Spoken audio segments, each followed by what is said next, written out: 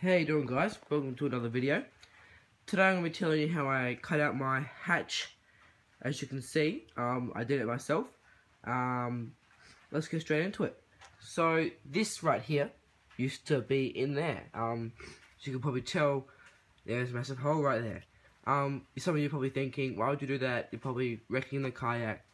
I will tell you, I did do my research on this, so don't panic. What I did, just got my oscillating tool, cut it out, and left the ends in here for a bit more structure. And I watched a video on a guy that cut up here, and his was a little bit flimsy, and he didn't leave these in here. He cut the whole thing out.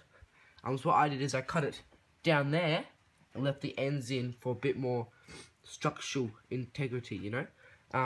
I got my scissors, my pliers right there, and in the hatch I store all my tackle, stuff that I don't really want to get wet, and just stuff that I want to keep out of the sun. Like I don't want my lures getting wrecked by the sun and all rusted up and stuff like that. So what I've got in here, these little boxes, I just slide them back and forth. This is just an anything box. I've got sunscreen, I've got my phone holder, right there.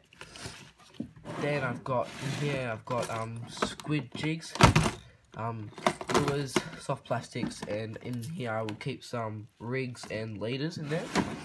And also right back here is my anchor. That's really good.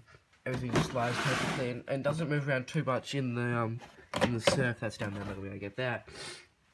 That's one goes on top.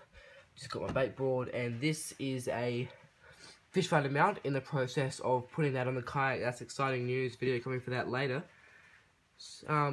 Yeah, I did do my research, and I'm thankful for that, because otherwise I probably would have cut the whole thing out and realised, oh no, I've made a big mistake. But this works really well. Water doesn't tend to get in. If it does get in, I'm thinking of putting a seal around here or down here. But other than that, it works really well. And thanks for watching, guys. See you in the next video.